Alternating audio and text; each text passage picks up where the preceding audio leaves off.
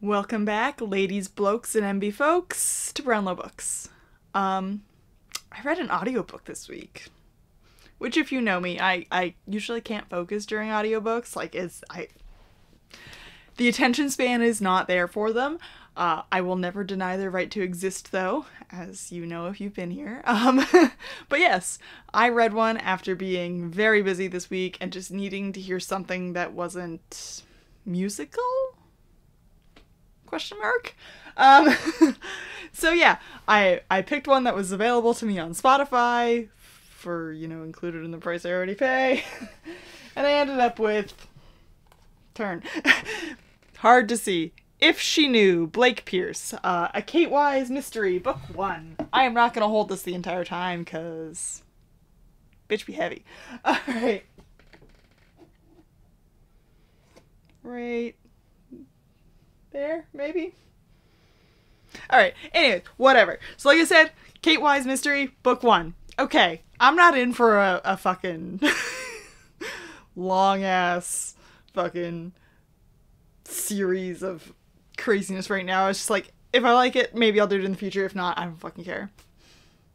I did not. So, let's start with story. So Kate Wise, retired FBI agent, dead husband, you know the drill, your generic woman formerly of the FBI suddenly drawn back into a case thing. Alright, so, it was predictable AF. It was also kind of boring. Like, in the prologue, I'm like, it's someone from the neighborhood. Someone this person knows, because they immediately know that in the rain, their security system acts up and doesn't work. So they pour water on it. I'm like, okay. This person knows personal details about this person because this is something you would complain about to, like, your neighbors.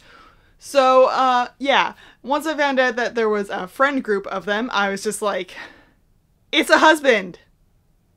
Or it's a series of husbands doing a Strangers on a Train. Anyway, I was just like, yeah, 100% somewhere in here is gonna be a husband fucking doing something. Alright?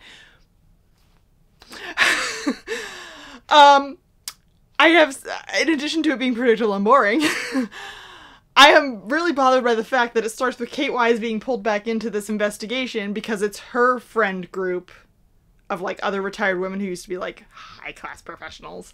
Yeah, she was bored as fuck, and one of them, their daughter, was the first person murdered. And they were like, oh my god, what's happening?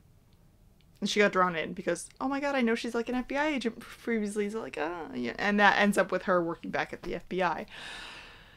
With a new, young partner who's, like, been in major crimes but never on the street or something. I don't know, it was kind of weird. But yeah, the family that, like, was like, oh my god, my daughter's been murdered, they're just, like, completely forgotten about by, like, halfway through the book. Like, they're not even near the ending of, like, I was able to comfort my friend of what happened to her daughter. Like, nothing. Fucking nothing. Okay? So, I was like, additionally, in some points, there was weird things said. Like, she's in a fight with the guy at the end. And it was just such a weird language in the fight because she said something along the lines of, if not for us fighting, I would have thought he was trying to grab my breast. And I was like, the fuck? And there was just little things like that peppered throughout the book where I was just like, yeah, Kate Wise suffers by being written by a man. And then I thought about it and I was like, there are other parts of this that are clearly not written by a man, though. Like, it felt so weird. There was parts that felt so weird that they were just like, 100% a fucking man wrote this. And other parts where I was like, okay. And, so yeah, this led me down a fucking rabbit hole. Alright. So, I was like, I need to make sure, first of all, that Blake Pierce is a man. Because I've met girls named Blake. I need to find out for sure. So this led me down a rabbit hole. Quite the rabbit hole. Yeah, one photo exists in the entire internet of Blake Pierce. It looks like your generic stock photo, like, type in white man author of mysteries, and, like, it looks like a fucking guy, alright? And I was like, okay, I'm gonna go to their website. Nothing. Does not mention their gender in their Goodreads profile. And I'm like, this is getting fucking weird. So naturally, I turned to Reddit. So, I find a thread going on about Blake Pierce. How is Blake Pierce able to produce so many books in a year? And I'm like, okay, Danielle Steele puts out like fucking 10 a year. Like, you could have a new Danielle Steele every fucking month, it feels like. Alright, so I was like, okay, it's possible. It's possible. Some people can do that. But, like, just the generic looking women-focused mysteries, it was kind of like, okay. So, it was this big old fucking rabbit hole of people going, there's no way he's writing all these books. There's no way this is a real person. This is a pseudonym. Or it's like a Caroline Keene. You know, the Nancy Drew mysteries are all written by different people. Something like that. It's gotta be something like that, right? So we went down a big old fucking rabbit hole of that. Somebody posted a link to, I think it was called Library Thing, where it like lists authors and like associated works with those authors. So it said Blake Pierce also writing as like this other person. I was like, but there's no way this Blake Pearson is a real person and can somehow get by with only one fucking photo on the internet of them when they're like an author of like 20 fucking something books at this point. I was like, there's no fucking way. Like, do you know how many fucking generic ass mysteries he has? Like, different series? I counted at least 5. And then I think there were some standalones. And so I'm just kind of like, okay, this is getting crazy. This is just weird. So between the number of books and like the change in voice, and then there was also like, while I was listening at one point, I was just like, that was a very British sentence.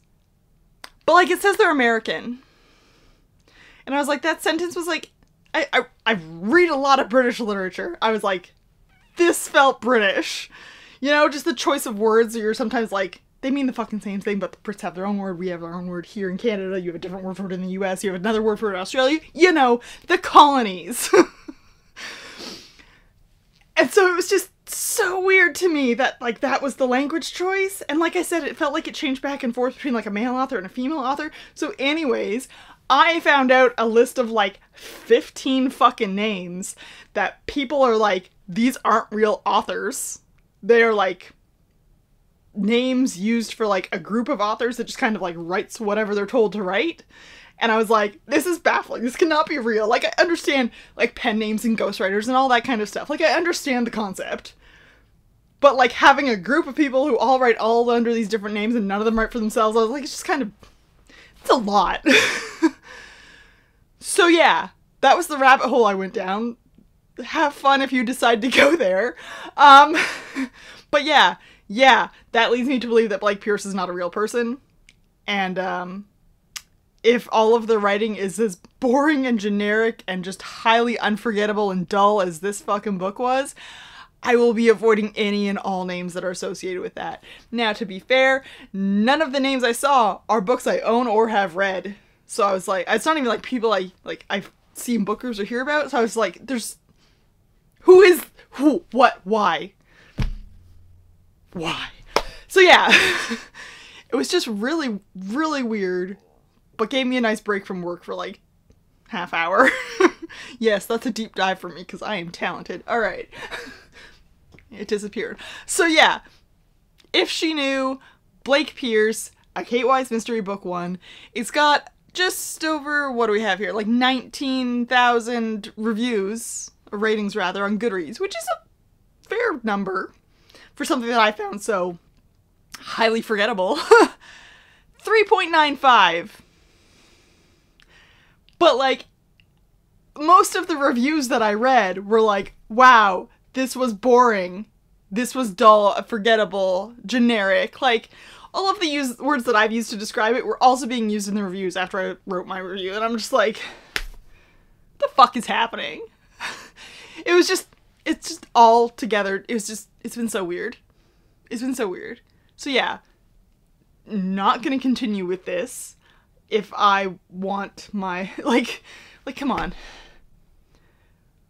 Middle-aged women fighting crime is, like, dime a dozen these days. Sorry. Not sorry. But, yeah. I will be avoiding. I have other things that are better than this that I can read for my generic want of women fighting crime. all right. I mean, it's just so bizarre. It's so bizarre. Suffers being written by a man and just maybe isn't a man. Like, it's interesting. It's weird. Yeah. I mean, I know a lot of authors have used, like, initials or a pen name because they think that, you know, this being written by a woman is not going to be able to be read, or this being written by a man isn't going to be picked up to be read. Like, you know, old sexist garbage and shit. But, saying this is written by a man would just be weird. Like, saying it's written by a woman would probably make them do better. But like I said, 19,000's not that horrible. Like, for something I literally found for free on Spotify. Like, since it was an audiobook, narrator, good, fine, acceptable. I mean, I don't have a lot to compare to, but I know that there's, like, some really high production audiobooks, and, like, this was not one of them. But she was clear. Forget what her name was. She was clear, enunciated well, but not, like, over the top. I have no problems with her. Perfect. Well, not perfect, but good, acceptable, like I said. You know, a generic voice for a generic book. A little bit what it feels like. Anyways, I don't have much more to say about this. So, thank you for hanging out, and I will see you around next time. Don't forget to like and subscribe.